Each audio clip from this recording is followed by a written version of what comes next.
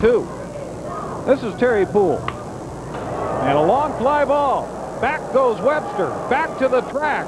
On the track, it's out of here. A grand slam home run for Terry Puhl.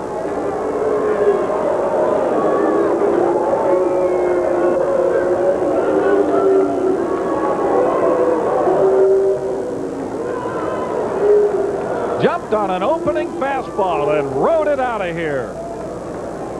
Well, it's his second.